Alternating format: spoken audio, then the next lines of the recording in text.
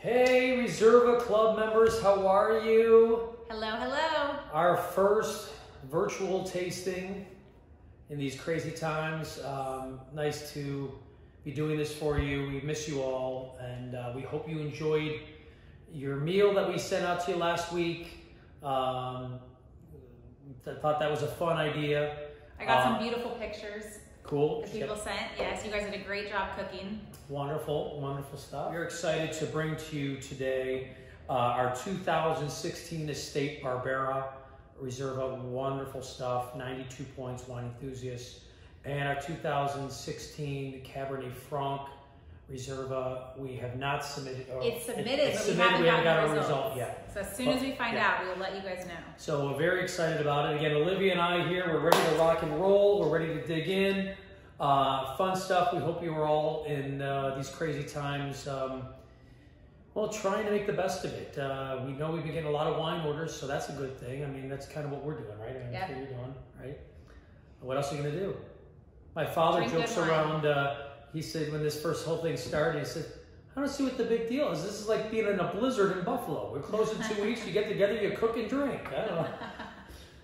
Anyway. We're not used to that in San Diego, though. But there was no blizzard that lasted 8 weeks in Buffalo. Yeah. But anyway. This helps, though. The wine helps. So thank you again for being Riserva members. We're really excited. We just got officially accepted into the Meritage Association. Because we are doing a Meritage. 2017 vintage. We just bottled it. And it is phenomenal. We just opened it up last month and we're blown away at how incredible it's tasting. It definitely is still tight, so I have a feeling we probably won't release it until a year from this one. Yeah, probably not October, but the next May. Oh my gosh, But wonderful stuff, so neat things, because the Riserva Club will be the only selection that we offer the Meritage, and that's been another dream of mine to do, and it's nice to see all this fun stuff come to fruition here. But with that being said, let's just jump into the wines for you folks. We're going to start with the Estate Barbera. I'll pass the torch here to Olivia. Let her explain a little bit about it. Talk to you a little bit about it. Yeah, this varietal I think is what Temecula Valley has a really huge promising future on. I think it does phenomenal in this region. It's so special to us because it is from our estate, so we've been able to cultivate it and be on top of every practice in the vineyard along the way, including having our staff even come help us pick it, which has been a really fun tradition that we've done every year. They've been very just involved in the fermentation process as well. We're of course doing, for all these wines, we take it above and beyond for every single step, not taking any shortcuts.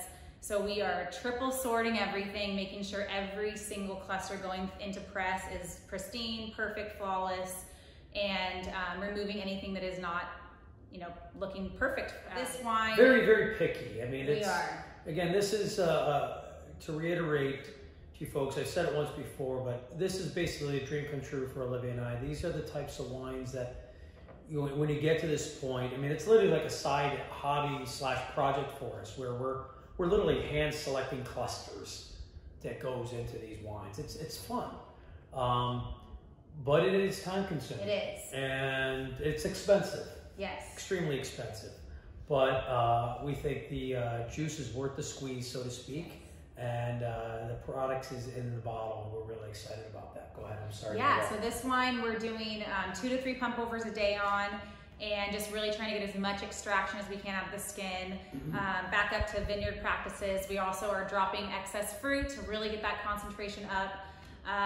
It goes into barrels for malolactic fermentation, and again for an additional 2 years for barrel aging before we bottle unfiltered. So this wine, we're not taking any shortcuts. It is rich and just such a nice wine. One of my favorite ones we've ever made, honestly. 100% French oak, but the new oak is at 50% new. Yep. And then well, it's an easy calculation because it's only 2 barrels. Right. So one is two-year-old barrel, the other one is brand new French. So the tart cherry. Of course, Barbera is a really acid-driven wine, so you're going to get a lot of that tartness for fruit, but you're not going to get a lot of that tannin structure. So this is meant to be drinking as a younger wine. It's not meant to be aged for 10 years. So I definitely urge you guys to, you know, drink it in the next couple years. I think it's at its prime right now, especially as of 2016. It's already 4 years into its life. So yeah, just beautiful. It's so well rounded. Tart cherry, cranberries, but then you get another dimension of earthiness, and I get a little bit of like mushrooms and mocha in there, which I think comes a lot from definitely the mocha from a little bit of that French oak influence. But yeah, just some tart fruits like pomegranate in there as well. Yeah. It's such a well-rounded wine, very well balanced. I mean, from start to finish, lingering finish, which is really wonderful. I love that in a wine, when a wine just sits with you, and this does that as well. Yeah.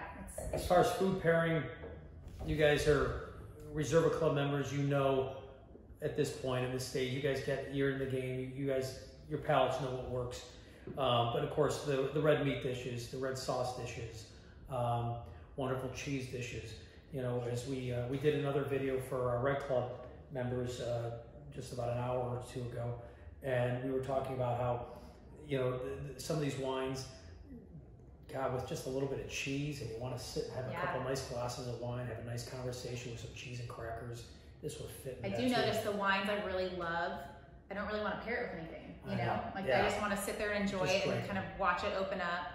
See how the aromas change, how once your palate adjusts, especially this wine with it being so tart, you really need to take 3 sips to get your palate adjusted to that acidity, and you'll get a whole different mouthfeel than you would on that first sip. So I think this one, I mean, just like Robert said, I think just enjoying it on its own is the best way to go.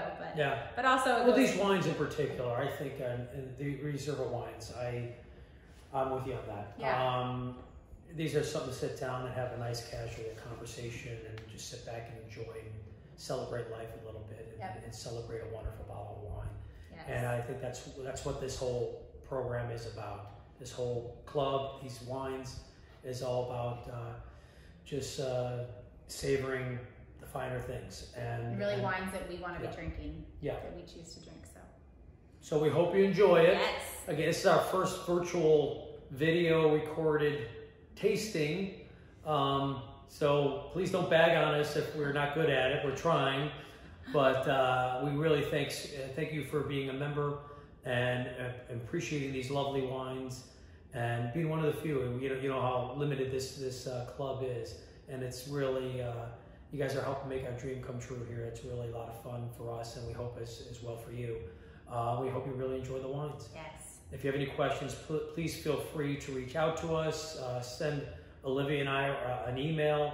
If you have a question, Olivia is lab at, in short for laboratory, lab@robertandzonyvineyards.com. I'm Robert at robertandzonyvineyards.com. Please feel free to send us an email if you have any questions. Otherwise, we really look forward to seeing you guys here at the winery. We're hoping someday soon we will get back to reality. That's with that wine. We are going to go on to the other wine. 2016 Cabernet Franc. We're back. Hello, welcome back. Wine number 2. Okay. So this is our 2016 Cabernet Franc. And I think one thing I noticed when I talk to people about Cabernet Franc is they don't always realize that it is the father of Cabernet Sauvignon. So Cabernet Franc and Sauvignon Blanc are the parents of Cabernet Sauvignon, which is kind of a fun fact that a lot of people don't realize. But this wine, like we said earlier, we're currently getting rated by wine enthusiasts, so we're looking forward to seeing what he gives us. I'm hoping for something very high because I think this wine is just multi-dimensional, so complex. There's so many different layers to it, and it's just from such a phenomenal vineyard right up the street from our property. That's very nice.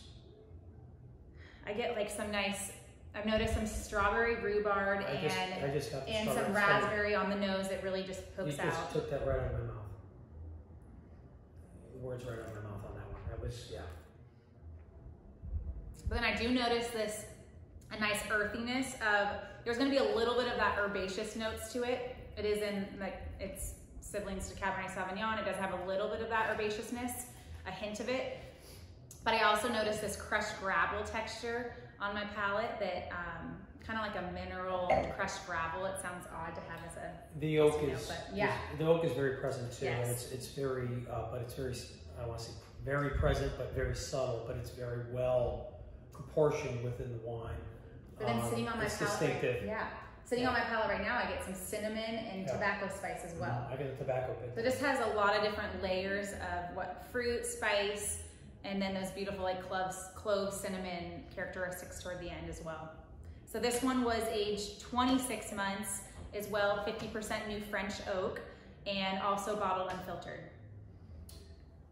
Both wines I would rank in the medium plus category, not overly full bodied, but really just, above a medium one, but not a full crazy, huge jammy wine.